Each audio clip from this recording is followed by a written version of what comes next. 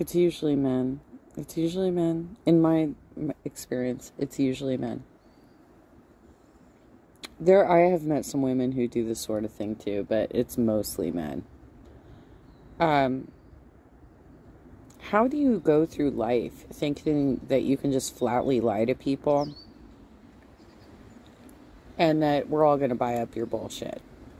Like, you're a grown-ass man. You were the president of the United States, for fuck's sake. And you think you can just fucking pass off any bullshit to us and we're just going to buy it up? Oh my God. I can't believe, like, he can't get... he's got so many court cases against him right now. He lost all of his election challenges. Dozens and dozens of election challenges he lost. This is super interesting. One of the most interesting interviews I've seen in a while. Nigel Farage was a member of the British Parliament under the UKIP party. That's the UK Independence Party. It's a right-wing populist red... Well, and one thing to understand is that the UK is a parliamentarian system, so they actually have several parties. It's not like the US. The US is constantly... Like, we have a lot of people on the horseshoe theory that are, like, far right, far left. And they're like, oh, but we need multiple parties, blah, blah, blah. That's not what we have in America, you guys. That is simply not how our political system works. And in the UK, they do have a parliamentarian system where they have several parties. Totally different political system than what's happening in the US. So stop fucking comparing us to them. Type party that has a lot of overlap with MAGA Trumpism, as disturbing and hilarious as that is. Nigel Farage, for a while, has been saying, I don't think Trump should keep talking about how 2020 was rigged. Whether it was or wasn't rigged, Trump shouldn't keep talking about it. It's not going to help Trump win in 2024. Nigel Farage interviewed Trump and actually said to him, I wouldn't keep talking about that. And Trump kind of gets... This is like the nicest possible way to tell Trump to shut the fuck up and move on. Literally the nicest way he can say it. And so many other media personalities have been unwilling to actually call him out on his bullshit. The rest of the country is looking at this like, oh my God, this man is insane. He's pushing forward lies. He's creating a situation where people want to hurt other people. And y'all just fucking sit there and be like, yeah, Mr. Trump, you're a serious dude. We'll take what you have to say for, you know, it's for real, right? Why? Why are you putting us in a scenario where people are going to get hurt because of his lies? It's defensive and says, well, listen, I'm talking about it because you brought it up, but then later says, but it was rigged, okay? Let's dive into this interview. Fascinating. Take a look at this. My point to you is, if you're going to win this next year, in November 2024, you're not going to win it talking about what happened last time. But Nigel, you brought it up. Haven't you got to send a positive message to 100%. You brought this up to me. I didn't bring it up to you. No, sure. You know, you mentioned something. I said, look, it was rigged. Yeah. And I say that. I'll always say that. It doesn't mean that out of a 1-hour speech, I'm going to devote half of it to this. I might devote... Except he kind of does. 10 seconds to it. Okay. But the election was rigged. It was a rigged election. It was a very dishonest election. I don't know. It wasn't rigged. It was not rigged, asshole. And the fact that you keep bringing it up as though you can just say it over and over again and then brainwash people into believing your bullshit, that's like a child. You're a goddamn child. If you want to run, which, by the way, I'm glad that you're crashing and burning. I'm glad that you're crashing and burning. But the reality is, if you were to run and try and actually get the votes that you need to get elected, which you're not going to get because you're not going to get those votes because you are a big baby. If you want to win a presidential election, you submit an emotional argument about how you're going to bring the nation forward, and that's exactly the opposite of what you have done. You've sent us into reverse. You've demonized minority groups. You've demonized disabled people. You've demonized the LGBTQIA community. You have cut off so many voting bases that all you got is potentially the evangelicals, and you're probably going to lose them too, because they've already been slipping. And depending on what Mike Pence said last week during his testimony, you probably lost them for good, dude. Oh my God, even with you. You're a giant child. You're ugly. I know how he loves this shit, because he likes to do it to everybody else, right? He's ugly, fat, has a fake spray tan that looks orange on him. When he doesn't update his tan, he looks even older, because he looks fucking pale as shit. Normally I don't attack people's appearances, but that is Trump's go-to. He likes to attack everybody's appearances, and that motherfucker is so goddamn ugly. The only reason women sleep with him is because of his bank account. Because they know that even if he fucks up a business, he can still get loans. He can still get loans. That motherfucker is so disgusting. I just watched the other video, the Midas Touch video, about how he hired his own bagpipers and red carpet for his arrival in Scotland while he's trying to evade going to court for the rape case. This guy is such a pathetic weasel.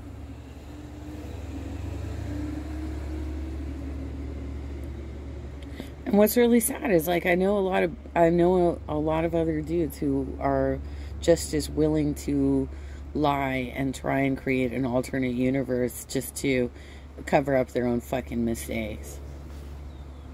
That Nigel Farage is correct. And what I mean by that is, when you survey MAGA voters, they overwhelmingly believe that it was rigged. When you survey Republican voters in general, they also, to a lesser degree than the hardcore MAGA types, but they also have fallen for this idea that 2020 was rigged.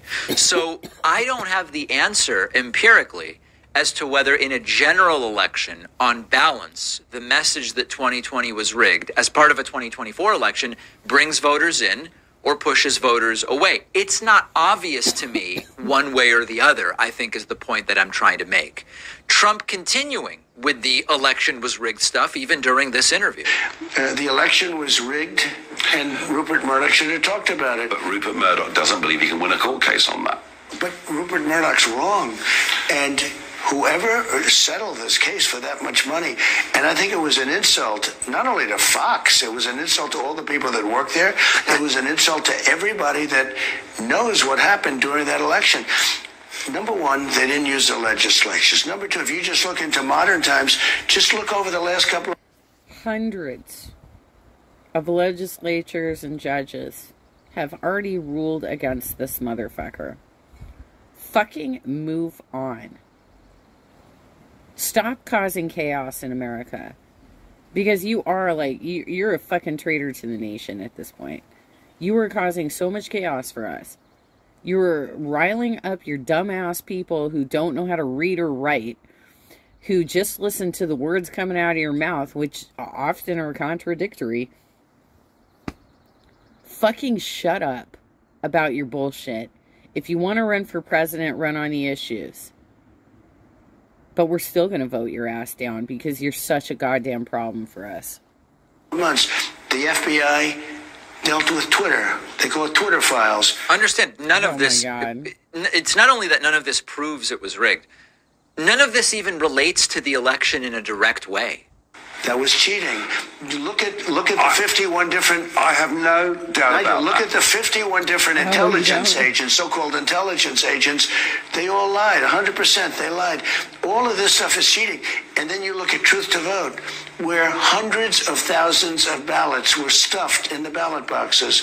They were stuffed with, usually we do like a ham and Gruyere, but they might have stuffed them with something different. So Trump's legal advice, remember his brilliant legal advice from the guy who lost 60-something court cases related to the 2020 election. His legal advice to Fox News was prove that Trump really won, and then by definition it wouldn't have been defamation. Where that that ultimately Fox's lawyers did not go that way, and they agreed to pay $787.5 million to Dominion Voting Systems. They can't. They cannot prove that he won because he didn't fucking win. And that's why he lost all those goddamn court cases. This clown is going around the world trying to convince people that they need to rise up and overturn the U.S. government because he didn't get his goddamn way. He's a giant fucking baby. Other items from this interview that are certainly interesting. Trump insisting that he will end the Russian incursion into Ukraine within 24 hours. Maybe in that wacky town hall that's scheduled for next week, Caitlin Collins can ask exactly how would he do that. I will end that war in one day. It'll take 24 hours. I know Zelensky well. I know Putin well. I would get that ended in a period of... You can break that deal. 100%. It would be easy. That deal would be easy. A lot of it has to do with the money. A lot of it has to do with the military, you know. Trump would wrap it up quickly. He would go, listen, Ukraine goes to Putin. It's now part of Russia. Let's end this entire thing. Yep. In all seriousness, I would love for Trump to be pressed just once on exactly how he would end that conflict in 24 hours. The topic of the coronation of the new British king came up, and Trump says he was extraordinarily surprised that Biden would not be attending. Now, Mr. Biden's not coming. What does that say about his relationship with the UK? Because we get the feeling here, yeah, he's very, very pro-Ireland. He completely ignores the fact that Biden is, in fact, an English name. He's got English relatives. He doesn't seem to like us very much. I don't think he can do it physically, actually. I think that it's hard for him to do it physically. No. I think getting over here for him, he's got a lot of things going, and a lot of strange things happen. Wow, dude, because, like, literally I've seen him speak, and he can walk up and down a rail better than you, bitch. But certainly he should be here as our representative of our country. I was surprised when I heard that he wasn't coming. You would think he would be here. He'll be in Delaware, where he spends a lot of time. He spent a lot of time there during the election. In the bunker. So, I don't know, but it's... It is bunker. So listen, there's a long-held tradition that American presidents don't go to British coronations. Jill Biden is going, and that's fine. But there's actually nothing particularly unusual about that. But again, this is an alternate universe. Sticking with the subject of royal elements, topics related to the royal family, Donald Trump said that Meghan Markle treated the Queen very disrespectfully. Oh, God. Which, I mean, God, this is... I think it's going to be a great day, and I think that they will do a great job. Yeah. And he loves the country. Really, I got to know him quite well, and he loves the country, really loves the country, and he loved his mother. And that's why I thought she was treated so disrespectfully by Meghan, and just no reason to do that. I was actually surprised that Harry was invited, to be honest. Wow. There you go. My Very, God. very surprising. And of course, Trump's the guy who truly disrespected the former queen. He was late and kept her waiting, and then he gracelessly stepped in front of her. I mean, just everything is backwards. Everything is the opposite of what... Yeah, let's look at that. Okay, here we go. Here's the footage of Trump with the Queen.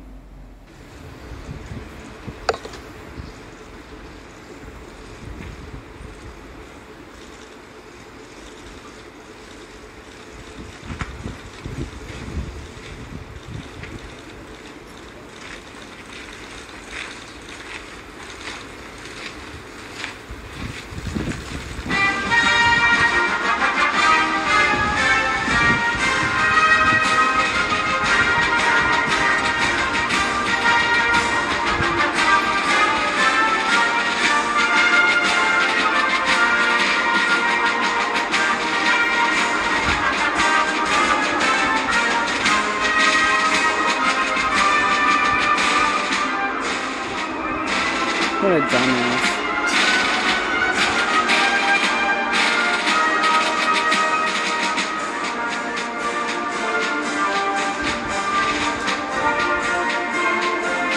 First of all, not only is this completely unacceptable because she's the Queen of England, but it's unacceptable etiquette to do that to a lady that you're walking with. I was dating somebody who, and and I'm injured, right? I have an injury. It makes me a little bit slower right now.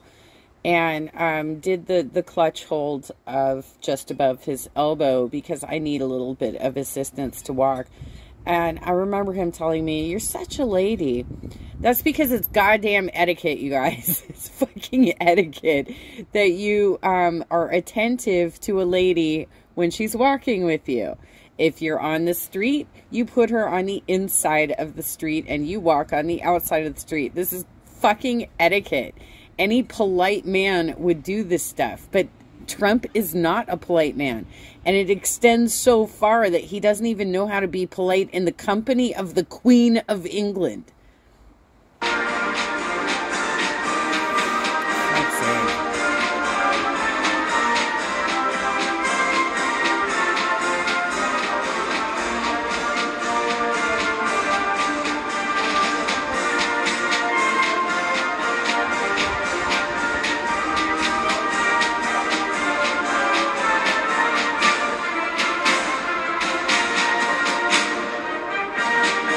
Even the royal guard walking behind her looks fucking horrified.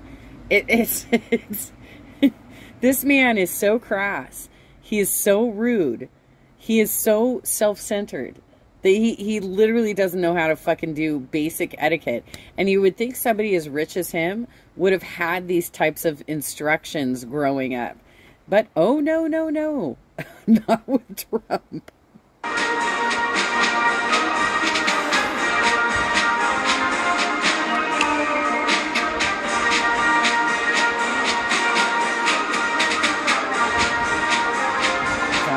Horrifying.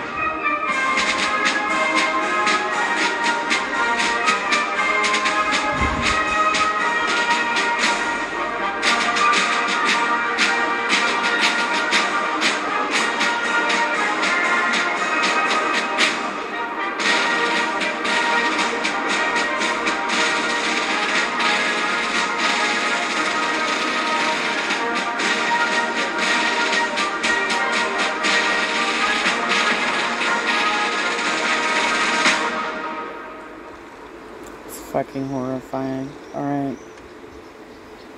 Here, in this stunning sunshine city, where borders bump up against themselves and cultures collide in a euphoric dance. This is super interesting. One of the most interesting interviews I've seen in a while. Hold up. Nigel Farage was a member. He loves the country, and he loved his mother. And that's why I thought she was treated so disrespectfully by Meghan, and just no reason to do that. I was actually surprised that Harry was invited, to be honest. There you go. Very, very surprising. And of course, Trump's the guy who truly disrespected the former queen. He was late and kept her waiting, and then he gracelessly stepped in front of her. I mean, just everything is backwards. Everything is the opposite of what this guy says. And then lastly, Nigel Farage asking Trump, "So are you going to win next year?" And Trump's response, not exactly projecting huge confidence. Final thought.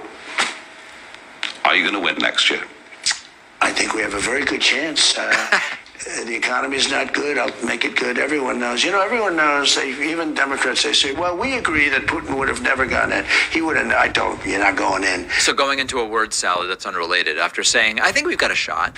Putin would have never gone into Ukraine. President Xi of China would never even be talking about Taiwan. We had that conversation strongly. I stopped North Korea from doing some really bad things, and my relationship... All right, so he goes and talks about other stuff. Yeah. Trump does something that is often seen. I know that this is going to sound so pejorative, but I'm being totally serious. I'm not saying Trump is wildly mentally ill or anything like that. Like, he might be, but I'm just not saying it here. There is an observation that is often done when someone is evaluated psychiatrically about whether they have this sort of like tangential thinking. And Trump has it to an incredible degree, where he simply asked, are you going to win next year?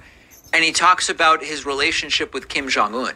Yeah. And it's really, I mean, you call it a feature or a bug of Trump's speech, but it is there very strongly. So famous last words, I think who's the we? I think we have a good chance at winning in 2024. Yeah. Bizarre interview. and all coming around the same time that Trump got some very bad legal news. Let's talk about that next. If you're like me and you love the nostalgia of enjoying a bowl of cereal sometimes as an adult, check out our sponsor, Magic Spoon. Magic Spoon is the breakfast cereal, strawberry milkshake, and peaches and cream. Okay. Sometimes you just feel like sitting down with a bowl. I don't think he's actually going to get to the next segment, because sometimes he pumps something up that's coming up on his show, but he breaks it into clips. But the reality is, Trump caused a lot of us to get laid off because of the pandemic, because of his non-response to the pandemic, because of the fact that the medical facilities didn't even have enough PPE to cover them. Everybody was getting sick and dying. We couldn't even buy cleaning supplies. I was boiling my clothes in fabric softener for 2 months because I couldn't buy detergent. I had, the best I could do was cover my face in a bandana for the first few months. That motherfucker fucked us over so hard. And a lot of us lost jobs. And if we talk about like what kind of jobs we're getting back now, they are low income paying jobs. These are not the kind of 6-figure jobs some of us had before we got fucking laid off by this motherfucker and his bad strategy as a president. So you guys want him again? You want this lying motherfucker who's just going to be like, it didn't go my way, so I'm going to lie about it again. And I'm going to do it all over the world. And I'm going to convince the craziest motherfuckers in America to be incredibly violent and take you all down. That's what you want again? Fuck Trump.